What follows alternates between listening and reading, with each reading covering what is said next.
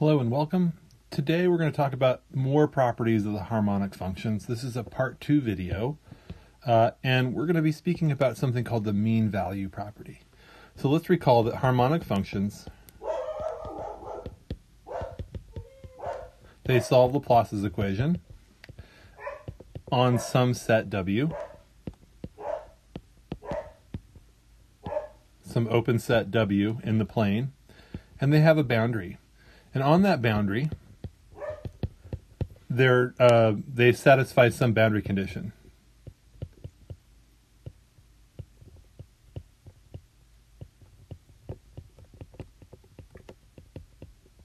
All right.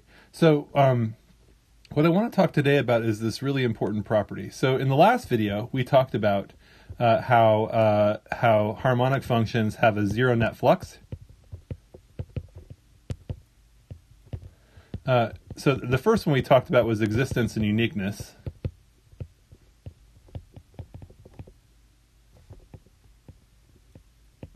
And the zero net flux property was number 2. So in this video, we're going to talk about this other one called the mean value property. Okay, so that's number 3. This is the part 2 video.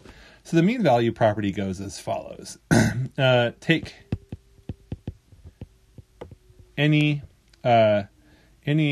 disk D that's a subset of R with radius R.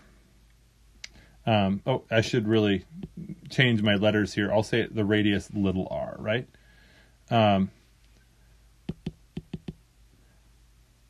me go back up here even further. We need to take D is in the set W with radius big R like that, right? So what I'm talking about here is we have some a circle D, some sort of disk. It could be anywhere, and we have a radius there of R. Okay, with radius R and center x0, y0. Okay, and it could be any point on the thing, provided the disk is within the domain we are interested in studying. Okay, it could be any size or location, provided it's inside the set, inside W, our set W. Okay. So what we say is that we want to compute we're going to compute the mean value, the mean on the outside edge of the disk, the mean of U on the outside of the disk. So what we're going to do is say we're going to take the outside of the disk and we're going to find out what the value of U is and add up all of those values, x comma y, on each little segment of the circle. So again, I can blow this up here. What I have here, I'll make a bigger picture of it here, is we have our set there, and there's our x naught and then our y naught, and we have a radius r. And as we go along the circle here, we can take a little segment, call it ds, and then we have the function u, and the function u is doing whatever it's doing, and it's sitting above the circle like this. And what we're going to do is we're going to add, and that's the boundary right there, and we're going to add up all, and we're going to take an average over the whole circle. So it's going to be 2 pi r is the circumference of the circle, and this represents basically the average value of u on this disk. Okay? So the mean value property says that if our U solves the Laplace's equation, then the mean value that we just computed is equal to the value of U at the center of the circle.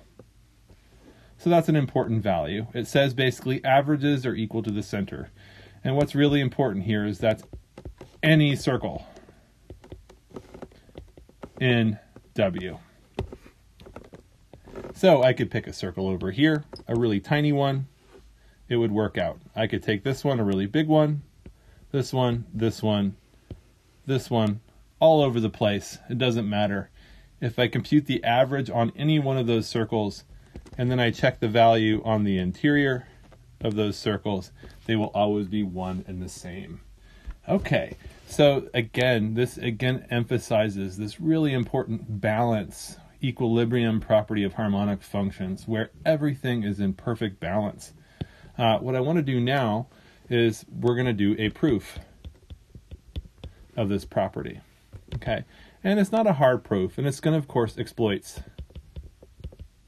the solution of our Laplace's equation in polar coordinates.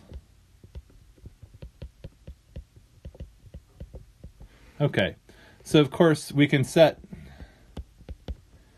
we can always do a change of variables. We're going to do it given x naught and y naught and r, our radius. What we can do is we can always do a change of variables so that x naught and y naught are transferred to the origin. Okay? Not only that, we can say then that our disk then is centered at the origin. We can also say that basically we have a solution to Laplace's equation with, and it's on D, the disk, right? We have our disk here. Should undo that. I have to put my disk at the origin like that. So here's our disk. And there's the center right there. And of course we have a boundary condition that basically that U on that disk is equal to some value. We don't really need to know what it is, but we just know that it's, you know, some function that's given to us. All right, whatever it is, of course we can express the solution as a series given by u of r comma theta is equal to, and we can write it as follows. We know that it's going to be equal to a naught plus the sum n equals 1 up to forever of an Rn times cosine n theta plus Bn Rn times sine n theta. Like so. Okay. Where A naught, An, and Bn are the Fourier coefficients.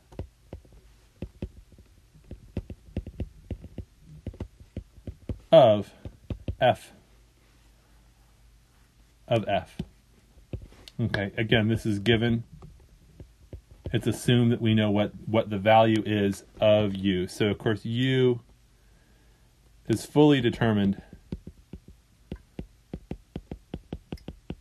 on the boundary partial d. Okay. The next thing I have to do, of course, is look at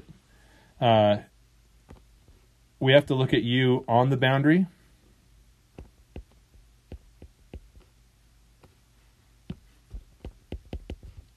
This is u's values on the boundary. What we do is we set r equal to capital R. And then what we have to do, of course, is that we want to find the average. So we go 1 over 2 pi capital R, the integral from 0 to 2 pi of u at r comma theta, d theta, and that average is going to be a pretty straightforward calculation. We have 1 over 2 pi r, integral from 0 to 2 pi, of a naught plus that sum, n equals 1 up to forever, of a n. Now we put capital R n in there, cosine n theta, plus b n, capital R n, sine n theta, d theta. So what we're going to get there then is a 1 over 2 pi r, integral from 0 to 2 pi, of a naught d theta, plus, sorry, that starts at n equals 1 and goes up for forever, an integral over 2 pi, the 2 pi length interval of a n r n cosine n theta, plus b n r n sine n theta, and then d theta. However, let's note something really important here, that these integrals are all going to go to 0. And that's because integrals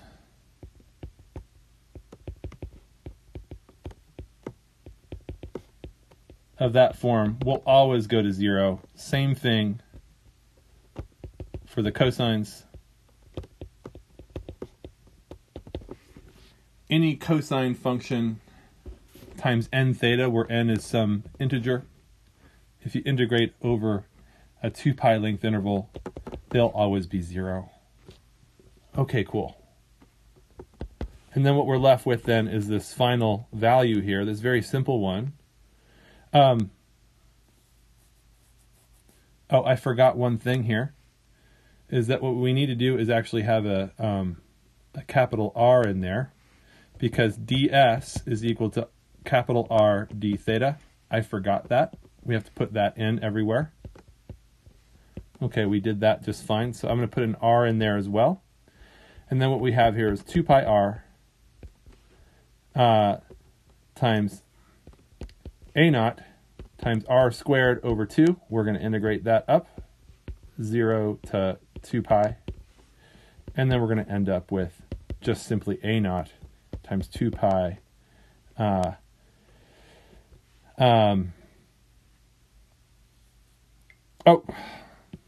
I need to back up. That r is simply a constant, so it cancels there. It's not a variable of integration. And we're left with a capital R there times 2 pi. Those cancel all, and we're left with just a naught. Sorry about that little confusion. So that's the value. But note, so our value is a naught. But note, if I take u of x naught comma y naught, we know that's going to be equal to u at r equals 0 comma theta, which is going to be equal to a naught. So this is actually the value at the center of the disk. Okay, so we've just proved that yes, we've actually just proved the mean value property. So there we just did it.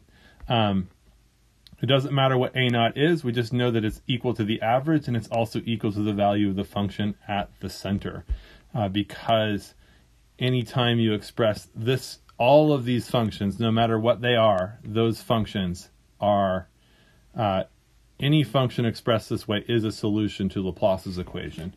And by the very definition of that solution, we already know that the mean value property holds. We verified it directly. Okay, so this property again represents this fundamental balance between all the forces of tension on an object, on these membranes. Both the zero net flux and the mean value property are literally define solutions of Laplace's equation, and can illuminate many things about Laplace's equation solutions that show up everywhere in nature and in physics. I hope you enjoyed this video. I'll see you in the next.